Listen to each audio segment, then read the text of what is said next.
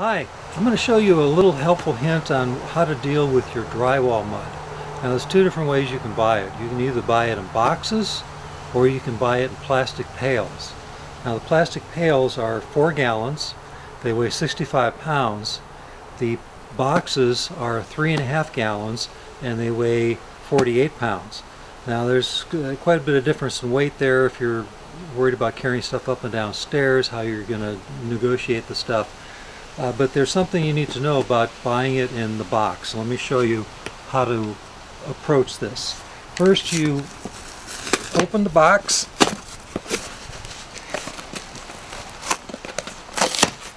and as you can see, it's in a plastic bag inside the box. You don't want to leave it in the plastic bag, because what will happen is the first time you open that plastic bag and scoop some of the mud out to use it and then try to close the plastic bag, if you can see the mud that's stuck to the inside of the bag, as soon as you open the bag and use it, that mud's going to dry, and the next time you go to get mud out of the bag, those little bits are going to fall into the mud, and then you're going to have all kinds of mess going when you try to trowel the mud onto the wall. So I'm going to show you an easy way to get the mud out of the bag and into a pail.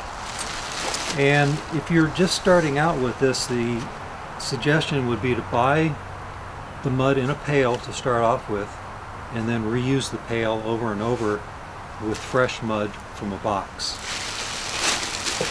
So first thing to do is put the plastic bag over the edges of the box, like so. Pull it all the way down.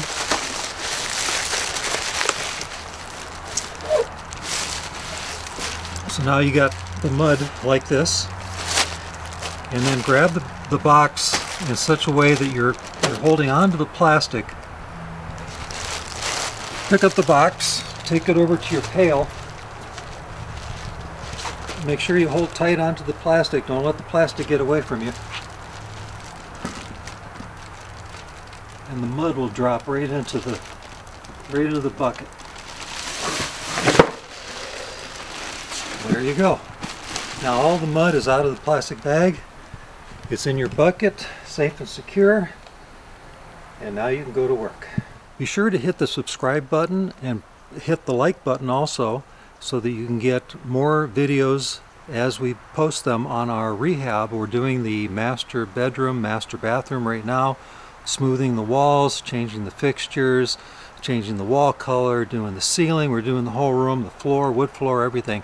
So be sure to subscribe so that you can be alerted when all the videos are online. Thank you for watching.